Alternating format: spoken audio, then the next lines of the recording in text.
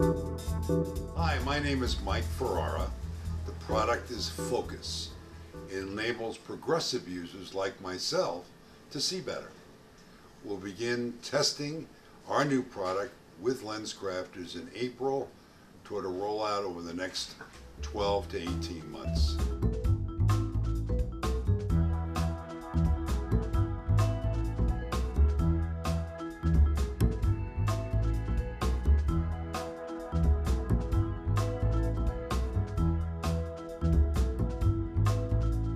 So I'm Rob Stevens, CTO at Adlens.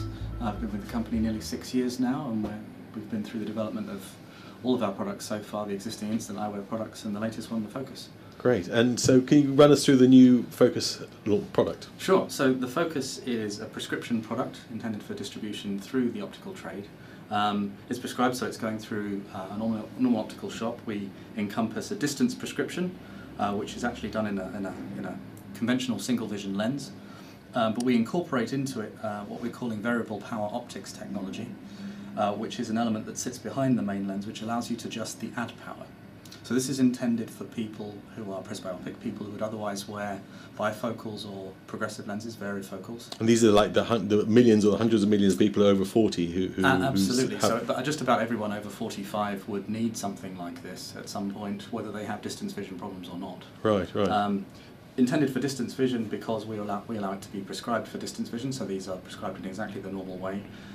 So you would go in and order a pair of Focuss, Adlens Focuss glasses in your prescription for distance? Absolutely. Yeah, for as you would normally? Exactly as you would normally, no difference from normal glasses. And then what happens, what's the difference then? You're presented essentially with a choice. When you choose to buy a progressive lens, then you have a lens which incorporates multiple powers in the same lens, and where you have to acclimatise to a bit of distortion in the edges of the lens because you're trying to put those two powers in. Okay, and that's a normal running-in period that people experience.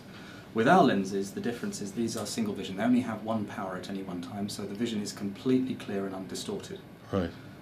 To change from distance to near with a progressive, you look up to look down through the bottom of the lens to be able to see it near. For reading. With our lenses, you turn the dials, and the whole lens becomes a higher power to be able to read with. So the whole lens, not just a part of it, not the bottom part of it, the whole lens. The whole lens is changing. So no peering about over and above and down and all that kind of stuff. Absolutely, no peering about. And this is exactly how your eye works.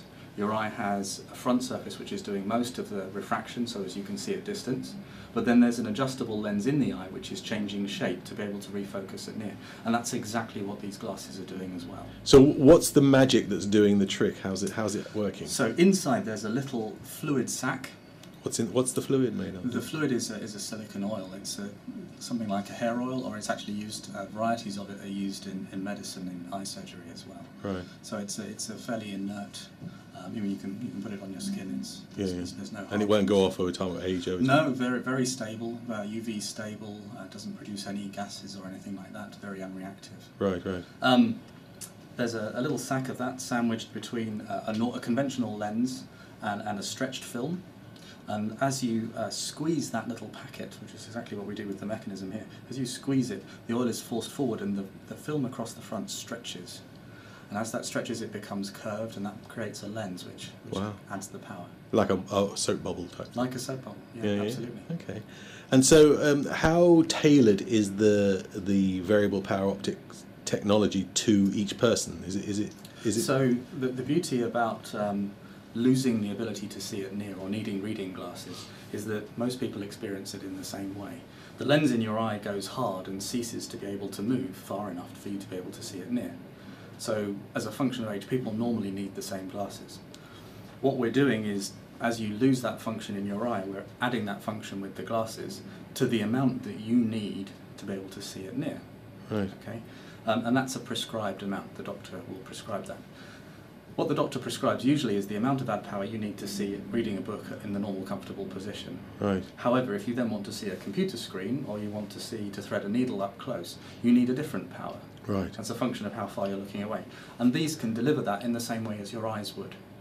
Right, so they'll do Okay. all of that. So They'll do all of that. Perfect for somebody who uses a computer all day and then may want to read at night and doesn't have to change glasses Absolutely. to another set. Or whatever. even the lower light level usually Yeah. means your iris opens a bit wider. You need a bit more power to see the same. So in dark restaurants, you can, Absolutely. you can just flick the switch and you're... And you get that little bit more, that Ooh. boost to be able to see. Okay. People who use cameras will be aware of this depth of field. Yes. You're changing the whole way you look at these sort of middle-aged people with eye problems, really. Well, yeah, people of all ages over 45, absolutely, yeah. Yes.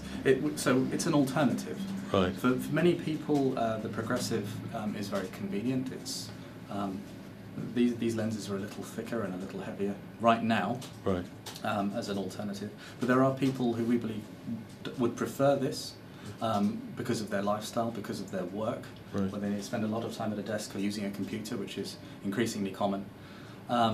And people who simply can't tolerate the distortion that you find in a modern progressive lens. For walking downstairs, walking down elevators, people find it a problem.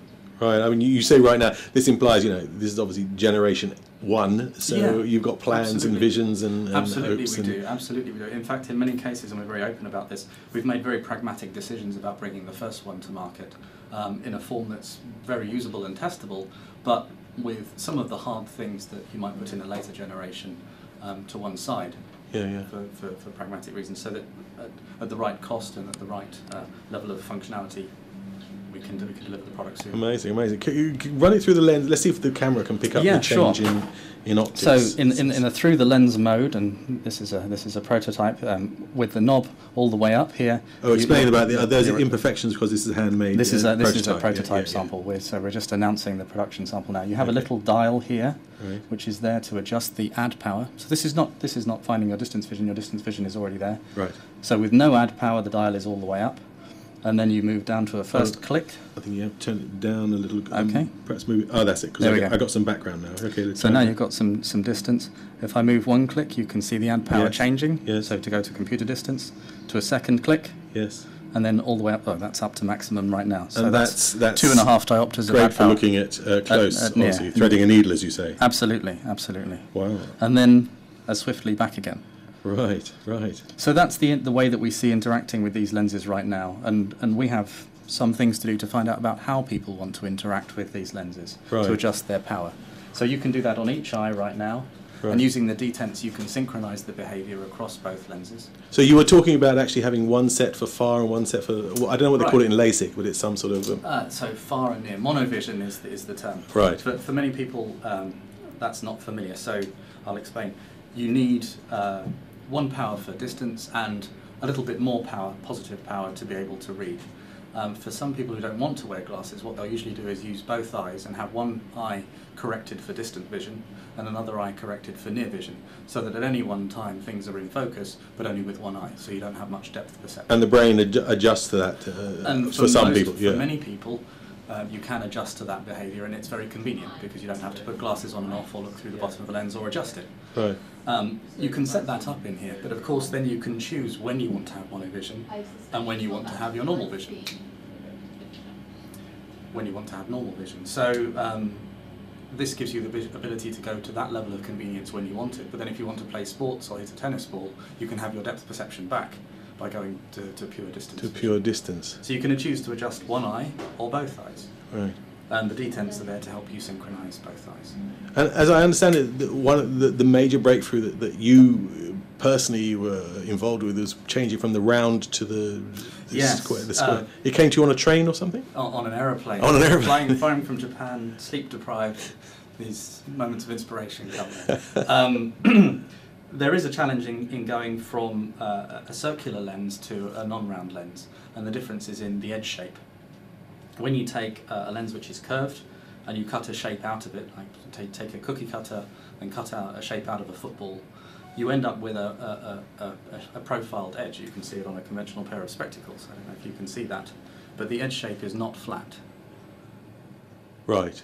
And as the power of the lens changes, that edge shape also changes. Right. So what we have developed is a semi-active system for controlling that edge shape, so that as the power changes, the edge shape changes at the same time, So the shape of that soap bubble we talked about is always a pure sphere and always generates the right power. Wow, so that's how you get the accuracy then? That's the accuracy. Without doing that edge compensation, the optical quality that you get through a lens made this way would be horrible. It wouldn't work. So yeah, we believe we've cracked that for the first time. Wow, okay. That's amazing. I mean, and the question, these are optically correct, you know, they are meet all prescription requirements. So we're there to meet standards. Yes. The American standards first, because this will be launched in the US, but then when we come to Europe, CE marked will comply with all of the frame and lens standards that a normal pair of glasses would. Right. And sold in exactly the normal way, and ultimately, hopefully, distributed through conventional ophthalmic labs. No difference. Right, right. So it'd just be a straightforward order from your local opticians or yes, whatever. That's right. That's right. Okay.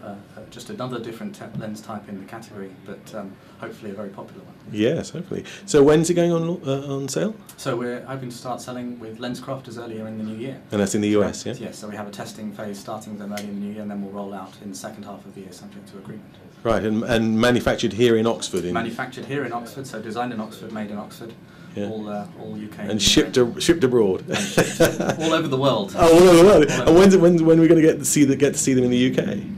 Well, that's to be determined, but depending upon who our partners are and how prepared they are to release us, and depending on our manufacturing capacity, hopefully as soon as the following year, hopefully as soon as 2015.